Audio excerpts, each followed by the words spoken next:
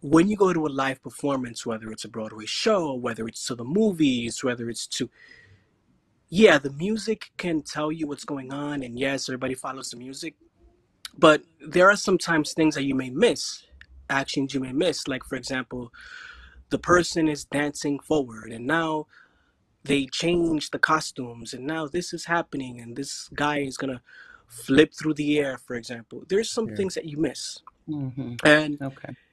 in lieu of that, certain shows have a day, just one day out of the season, out of the year, where they have audio description.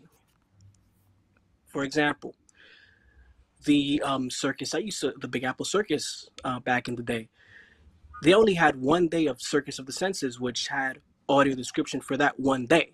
Mm. So if there's another time that your family goes to the circus, oh, this child is gonna have to miss out because there's no audio description, or this child is gonna miss out because there's no sensory adaptations for on the autism spectrum, for example.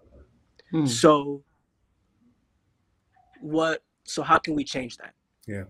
To change that, we have a circus that's inclusive, any show, all the time. Every show that we have, Yeah. audio description, sign language interpretation, relaxed seating, and a calming center for all patrons. Beautiful. And that Hmm. is how we have designed our show to become inclusive for all, for families and children of all ages. That's And great. this is Beautiful. this is a problem in entertainment venues across the board.